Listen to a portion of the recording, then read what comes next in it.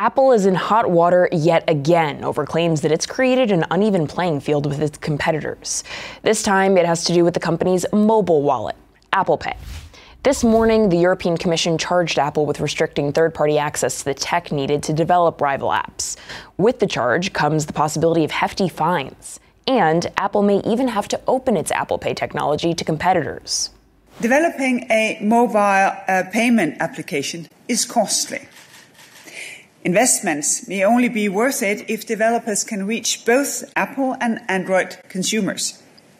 Evidence in our file indicates that some developers, they did not go ahead with their plans as they were not able to reach iPhone users.